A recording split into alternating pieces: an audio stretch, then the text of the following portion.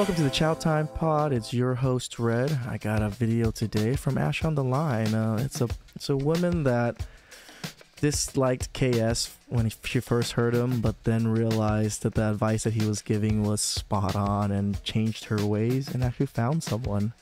So this is actually an awesome story of how women can actually turn around. So please like and subscribe down below. I'd really appreciate that. And let's get to the chow. It's chow time. I used to be argumentative, quick to anger, disrespectful, and honestly, I wanted problems always. Problems always. I love that meme. I don't want peace. I want problems always. That's the best meme. Like most women, when I first seen the Kevin Samuels Average at Best video, I thought to myself, why is he so mean? What makes him think he can talk to us like this? Because he talks to men like 10 times worse than he talks to women. I held that same viewpoint for a while and thought maybe he just needs to change his tone. But what most people don't know is Kevin Samuels talked to men like this for 3 years before he even started talking to women. Focus on cultivating that relationship. With what? Go back Cultivating a relationship with what? with getting out there and getting a relationship. You don't have anybody. Sir, this is unacceptable. Yeah, I know. I hope you didn't come here looking for sympathy. Oh, no. Heck no. Do you have both your limbs? Yes, sir. Then why don't you have a job? Negro, you need a job. Yes, sir. Get off YouTube, get off Instagram, get off TikTok, get up your ass and go to fuck to work. Yes, sir. Why'd I do that? Because, guys, look, we got to call bullshit when we see it. Yep. Yes, sir. So why does the divorce rate drop dramatically for black couples as well over an income of $250,000? I didn't know that. Maybe because you're not part of that group. Are you being serious, bro? I am, but the finances is definitely something that I'm working on. Hell no. If anything, you should be happy that I'm talking about what I'm talking about because it's highlighting the problem of hypergamy out of control. I'm happy, and I think it's necessary. Men knew that it was just brutal honesty, and some of them even called back to thank him. Yep. Whereas when he started talking to women, they took it pretty personal. As women, oftentimes we think with our feelings first, whereas men are more likely to think with logic. Sometimes you have to be willing to hear the ugly truth, and you can't become the best version of yourself if everyone's afraid to call you out on your problems. Kevin Samuels just wasn't afraid. In the infamous Average at Best video, a woman called in and interrupted the topic he was discussing for the evening. At first, he refused to talk to Yeah, I did a reaction to that video too. her. She begged him to discuss the problems she was having in her dating life. Reluctantly, he decided to talk to her, and throughout the entire 23-minute video, he told her what she could do to improve. But she was in denial about everything he was saying. Yep. Then finally, at the end of the video, he delivered that infamous line. You're average looking at best. She wanted a man that made over 6 figures because that's what she made. But what she didn't realize is a man that makes 6 figures doesn't want a woman that makes that. He's gonna want a homemaker, a wife. You've probably only seen highlights of him going off on women, or maybe someone you trust told you that he's an asshole. But when you watch over 50 of his live streams like I have, you really start to understand why he spoke the way that he did. If I'm being honest, today us women are just so used to being coddled. We're constantly told that we're queens, and we've been conditioned to not take any criticism. We think we're perfect, we think we're special, we think we're the prize. And we receive no accountability for our actions. Nope. Before Kevin's None passing, whatsoever. 12 couples got married from his Facebook group. That number has increased and doesn't even count the couples whose relationships improved or men and women who took his advice and got engaged. Talking about making people feel, I don't make you feel anything. You're in control of your own emotions. I think that's an unfair characterization by anything else, because if we flip that up, there are people who make money off of making women feel good and lie to them. There are people who openly pander to women, telling them everything is okay, and live false lives in their face, and women can see this and continue to do it. So I always say judge things on the outcome. There have been more videos on YouTube saying Kevin Samuels has saved my marriage. I'm married today because of Kevin Samuels. Kevin Samuels' advice works. I talk about, this group I had on Facebook where people are getting together, people can focus on what they want to. Kevin Samuels recognized the increasing divide between men and women, and in his own way, he was trying to fix that. Yep. You may think he was an asshole, and to be honest, maybe he was. But assholes get shit done. He cut past the filler, he cut past the coddling, and he told us the truth. I'm a better woman because of it, and I thank him for that. Because to be honest, I used to be a little crazy. Here's 4 reasons why used to be. Kevin Samuels was right, and modern women are wrong. Number 1, Kevin Samuels highlighted the toxicity of modern women. Modern women are those who are highly career-driven, have dominant personalities, believe they're superior to men, don't respect men. They may treat men just as an accessory or as kind of like a trophy. They'll brag about how they're educated or independent and don't need a man. They may be quick to anger and have bad attitudes, especially towards potential suitors. They may not take criticism very well, and they view themselves as the prize. They think that they're perfect, and they may dream of being part of a power couple. Yep. Typically, modern women... Yeah, as soon as you hear a woman say they want to be a power couple, just walk away, man. Just walk away. Will want the men that they can't have. For example, they'll want men that have lots of options or men that show them little to no attention. A lot of modern women will say that they prefer tall men, 6 foot and above, without knowing that the average height for a man is 5'9". The more experience they have with dating, the more unrealistic their standards become. And the reason I stopped matchmaking is because I can't handle female clients. I was a matchmaker that matched females. And listen, it was such a valuable lesson for me, because what I learned is that the average woman doesn't really want just a good man. She doesn't want a husband. What she's really wanting are these standards or ideas that she has of what a man is supposed to be. But this is nothing what men are. This is not realistic. You're comparing good men to, I can't say this, F-boys. I'm just gonna say it. You're comparing good men to the men that you've experienced previously who were not ready to be husbands, that you were just dating, messing around with. He's supposed to look like this. He's supposed to act like that.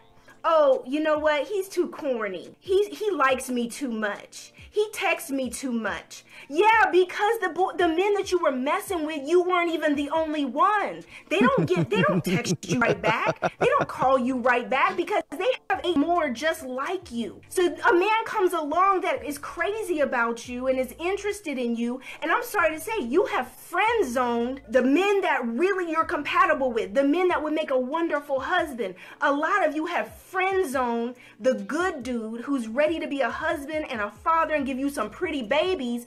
If you get a pretty boy and they super fine and they in the mirror more than you got a problem. But the problem is you looking at visuals and thinking that men are supposed to look like us or be just as gorgeous as us. Yeah, we are not as gorgeous as women. We're just the ugly sex between the two, that's for sure. No, that's not how God created this whole scenario. Less than 14% of the entire American male population is over 6 foot, just height. And if you add in what he looks like looking like Idris and making money like this and that, honey, look, you looking for the come up for real, because I don't know where he's at. I was matchmaking, I would be like, man, I would go find these incredible men, and they would be like, oh, I would never date him. It's like he's gotta be perfect, but you're not perfect. You got issues and unresolved issues, and you got a temper, and you're bossy, and you're controlling, and men don't even like to be around you long term. You run everybody away. You think you're so much the ish that you're bougie and vain and stuck up. And men don't like it. And you wonder why you can't keep a man. You wonder why nobody wants to be around you. She's just like tearing women up right now. Your standards are standardizing you right out of the game. I'm not gonna settle. But in the meantime, boo, you're not even half the things that you have on your list as requirements for a man. You're not even half those things. But you want that in a man. Because until a man is ready, he is not going to choose you. It doesn't matter how you put it down in the bedroom. It doesn't matter what kind of values. It doesn't matter how big your butt. Yeah, men control access to relationships and women control access to sex. That's the balance between the two. is and what you look like. Until a man is ready, he is not settling down. And if you do mess up and get one of these dudes on a string and get him to marry you, you notice I said get him to marry you, you're gonna be in so much trouble because he ain't gonna change. Nope. A lot of modern women have been told while growing up to just focus on becoming financially stable on their own, whether that means learning a trade or pursue higher education. And while they're doing this, they're told not to worry about men. There's nothing wrong with reaching your dreams and having goals for yourself. However, if marriage and family is a goal for you, you have to make dating a priority. But we'll talk more about that later in this video. Danger zone. A lot of modern women who are in their 30s, 40s, or even older complain that they can't find the right man. They think they're holding out for the one, but the dating pool just gets smaller and smaller. Yep. Okay, there are 8 million people in this city. Sounds like a lot, right? Half of them are women. So 4 million men. And then you gotta have some age limits. Let's say over 20, keep it legal, under 40. Keep it sexy. Now it's a million. Right. We're talking about a million guys. But half of them are married. 10% are gay. I want someone college educated, not too ugly, so... There's your boyfriend. I wish. He's gotta be taller than me, and he's gotta want kids. She knows. So... You know, modern women want alpha males, aka high value men, but what they don't realize is a majority of these men are already married. Also, chances are their wives were there before the money and success. They managed the household and took care of the kids while he worked overtime to get to where he's at. Yep. Modern women want all the reward of a high value man, but none of the work. They've most likely failed in the dating market because they're only interested in players, and now they assume all men are like that. This is what we talk about, man. Yeah, all women seem to say, oh, all men are trash. Yeah, all the ones you deal with. That's why they're all trash. Modern women will typically attract beta males or simps. These type of men will allow modern women to treat them like shit. They're partially to blame for the bad attitudes of modern women because they're willing to put up with the disrespect and make these women think that they're perfect. Even though they can easily have a beta male, they want the alpha male who isn't willing to put up with their toxicity for long. If this describes you, then I hate to break it to you, but these men are not fully attracted to you. If they're single or willing to cheat on their wives, then they may sleep with you. They may even date you for a short period of time, but they're not gonna see you as marriageable. Now that you know about the toxicity of modern women, we can move on to number 2. Kevin Samuels helped women understand men and what men want. Yes. To understand men, you need to be able to see the... This was probably the biggest issue with Kevin Samuels, I think. Every time he told women what men wanted, they just didn't want to believe him or thought that they are what men want. They just don't understand the man mind or the mind of men. And they think we pick our mates the way women pick their mates. The world from their perspective. Men don't voice their feelings because half the time they end up upsetting their woman when they do. And then they have to console her about how his feelings made her feel. Yep, deal with this a lot. You're only hurting yourself when you don't try to understand. To get the man you want, you have to learn about him. What does he like in a woman? What does he need from a woman? If you've been single for a while, then you may think there's no good men. But according to Kevin Samuels, 54% of black males are single and childless. Yep. There's some genuinely nice guys out here, but modern women don't want them. Nope. Also, only 1 in 4 black women will get married in their lifetime, and 75% of those marriages will end in divorce. Damn, the black demographic in this looks so bad. 1 out of 4 women get married and they have an 85% chance of divorcing. Jeez, this is the black communities. It's gonna like disappear through these types of marriages and numbers. Women file for divorce 85% of the time. It was a mutual decision. Who filed for divorce? It was mutual. Who filed for divorce? Who filed for divorce? Who filed for divorce? I can't necessarily. Who filed for divorce? I did. Thank you. Rest in peace, Godfather. You need to know what men are looking for to attract better quality men. Contrary to what you might have been told, men don't care about our degrees or the money we make. They know they're not entitled to our money, so why would they care? Yeah. After I got my MBA, I thought men were gonna be lined up trying to date me. Anytime I would kind of brag about it, they didn't care. They would literally look at me like this. Also, don't expect a man to squeeze into your life while you work on your goals, because he'll just find somebody else. My boyfriend told me he wouldn't care if I worked at Walmart, just as long as I was the same person with the same personality. And if a guy does care about your money, run.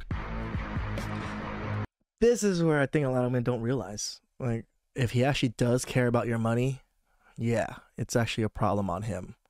That means he is looking to be dependent on you.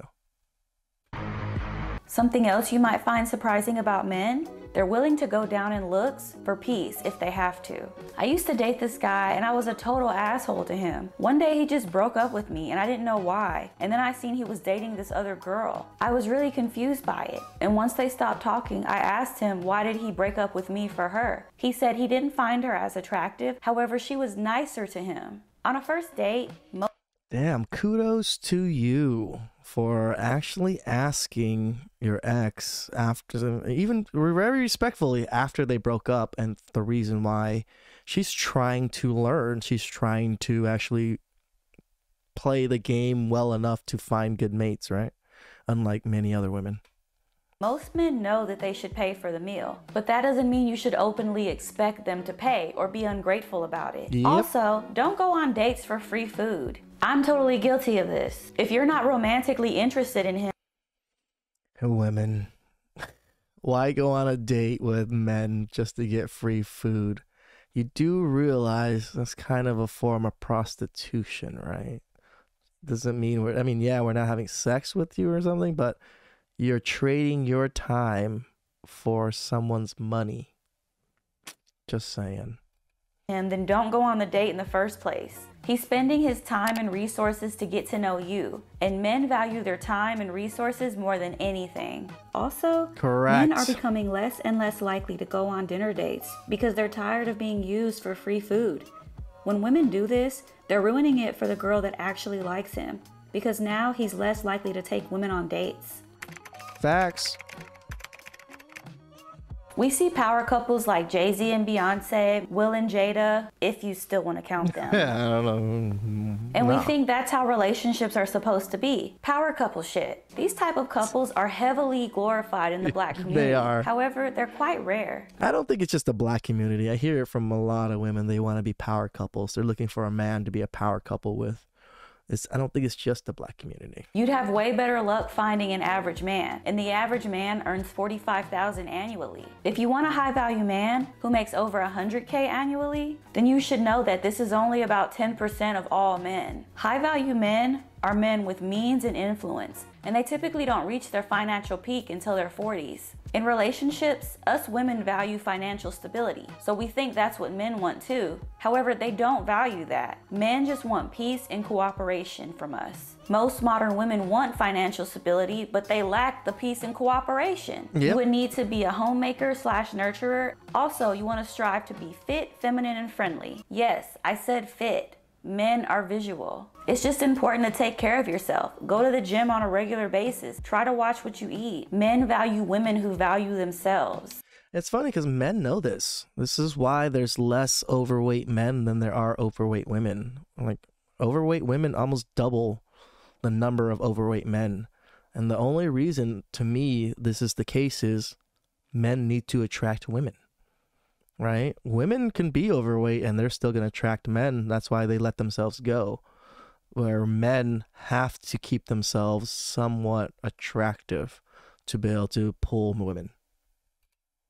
If a man was overweight but stated that he wanted a woman with a supermodel body type, you would think he was delusional. However, 4 out of 5 African American women are either overweight or obese.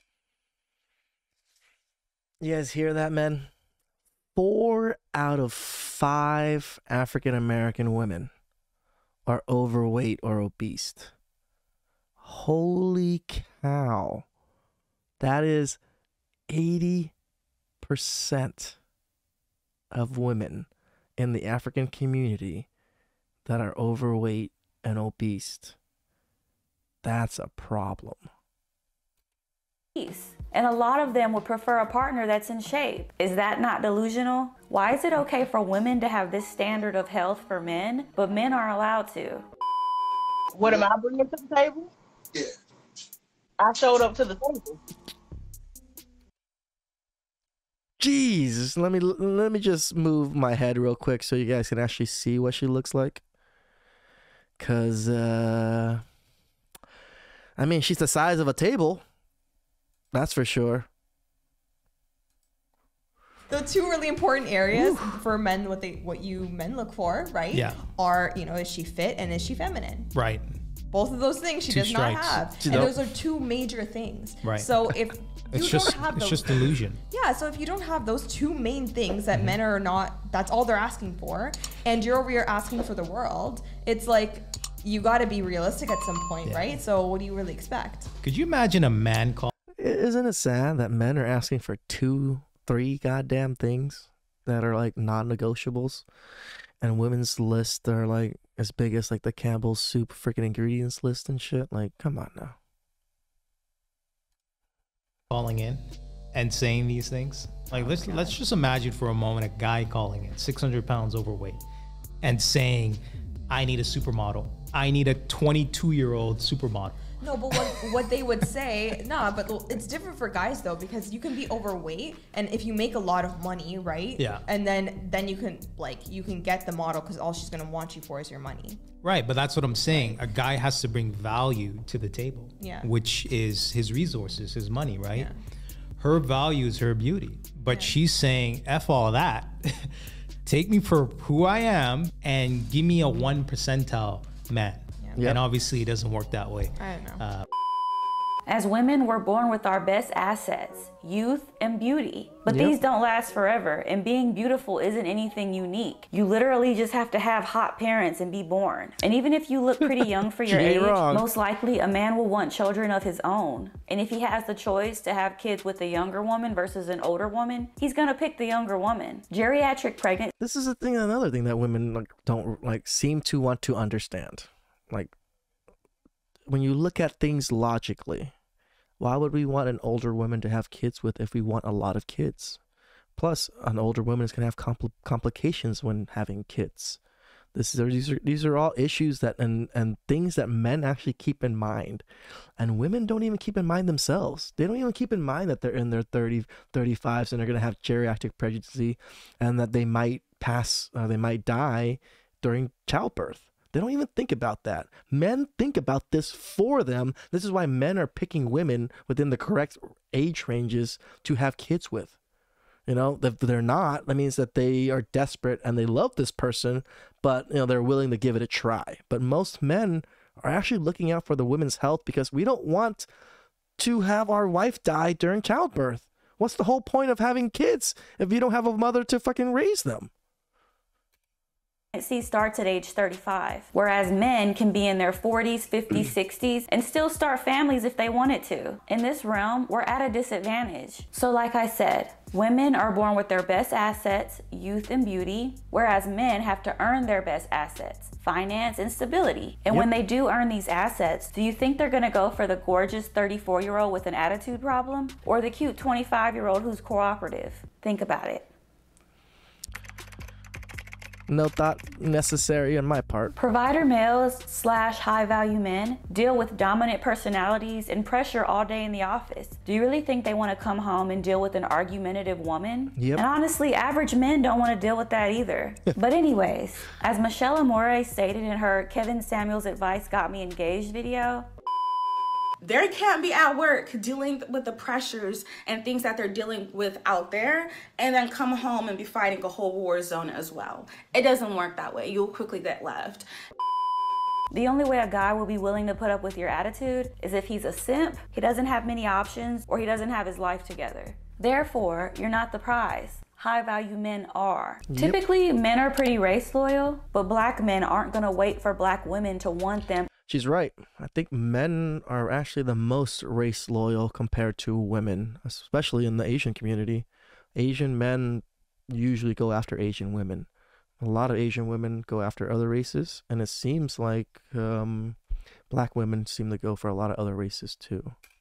Or respect them. They want to marry black women, but if they can't, they'll start to look outside of their race. And it's already happening. And if they decide not to look outside of their race, they may become womanizers. And then ironically, modern women will want. I think that's what a lot of men become, womanizers, you know, because there's not enough women out there to meet their criteria to want to get married, so they just become womanizers. Them. We think we have it really hard as women. However, men typically aren't allowed to show emotion or they're deemed weak by society. Yep. There are leaders, there are protectors, and they have to have their shit together by a certain age, or else they're viewed as losers. Yep. Okay, let's move on to number 3. Kevin Samuels taught women how to navigate dating for their own benefit. As we get older, there's less and less places to meet good men. There's typically no good men at bars and clubs because men that go here aren't looking for serious relationships. Also, dating apps can be so superficial. You can't judge someone just based on how they look. What if they're just not photogenic? And looking good isn't synonymous with being a good person. It's funny because I'm horrible with photos and I'm definitely not photogenic. So. Honestly, you'll have better luck finding someone who has mutual friends with you or who you've probably friend zoned. Also, another point yeah, the friend zone is a huge zone that you'll have plenty of mates. That Michelle Amore brought up in her video was how there's a difference between a woman with a career and a career woman. She referenced this book that I'll put up on the screen, but just to summarize, career women will neglect their dating life and are more interested in casual hookups. This can be detrimental after years and years of this behavior if you know you want marriage and family one day. If you do, then stop neglecting your dating life. There's a lot of highly successful career women in their 40s and 50s who would trade it all for a family. And like I said, yeah, more and more of those stories are coming up. I just did one on that one CNN newscaster that's 52, quit her job, moved back with her parents and adopted a child, and is the happiest that she's ever been. So earlier, there's nothing wrong with wanting to have a successful career, but if you do want love, you have to make dating and working on yourself a priority. If you know any people that are happily married, look at the quality of the wives in those marriages. Do you fit a wife role? Let the situationships go and stop giving out your number to just anybody. Give it out to men that you genuinely like or that you really want to get to know. And also, don't just go after high value men because like I said, they're only 10% of all men. And typically they're going to go after women who are younger, don't have kids, and don't have any emotional damage or baggage. Yep. They just have more options. Go on a date with the guy that genuinely likes you, and if there's chemistry there, see where it goes. Stop looking for the small stuff that you don't like. You're never gonna find a guy that meets 100% of all your requirements. Right? Like I remember seeing all those ick videos. Like, and some of the icks are so fucking stupid. Oh, if he orders this particular drink, that's a no. So he drinks a certain drink. Why does that fucking matter about the guy's personality? He's probably gonna still take care of you, is he not? Like, what the fuck? Why does that drink matter? Most women want love, companionship, and marriage, so why are modern women fighting it? Get into therapy to understand your triggers and why your past relationships failed, or why you've been single for so long. If you feel comfortable enough, ask your exes what it was like dating you, and don't become defensive based off what they say. Just hold yourself accountable. Make sure you're the best version of yourself. Get in shape and learn how to be more feminine. Also, stop asking your single friends or your friends in toxic relationships. Yeah, those are the worst people to be getting advice from. For dating advice. Ask your happily married friends or your friends that are in healthy relationships. Now what I'm about to say is going to be a little more controversial, but a woman should submit to her husband, but not in the way that it's been generalized. Most people think a woman submitting is her being a second-class citizen. Yeah, I mean, colleges indoctrinate women nowadays to think that, you know, being a housewife is literally being a slave. They literally compare the two to being a slave, which it has never been like that, ever. To her husband. However, it's really just about letting your man be a man. Stop trying to dominate the relationship or control him. There should be mutual love, respect, and admiration for each other. Men and women are equal, but we have our differences that complement each other. And lastly, be with and accept more quality love from your partner. As women, we have to stop coddling each other's feelings, tell the truth, and hold each other accountable. Number 4, Kevin Samuels helped me improve my life and relationship. Therapy and watching Kevin Samuels really helped me to grow as a woman. Before therapy, I was single for 3 years, and when I had issues with dating, I would always blame the men. Yet I was the contributing factor in all my failed dates and relationships. I'm not saying that my exes were perfect, but I wasn't either, and I attracted these men. I used to be argumentative, quick to anger, disrespectful, and honestly, I wanted problems always. I don't want peace. I want problems always. She admits it. I examined the relationships I saw growing up and on TV, and I thought arguing and disrespect were just part of a relationship. Post-therapy, I realized my faults more and more, and also as I watched Kevin Samuels. Before watching his content, my boyfriend and I would argue a lot more often. He would try to explain, but I would just look for holes in his story to keep the argument going because I was mad. I was thinking with my feelings rather than logic. Oh yeah, I know this feeling quite well.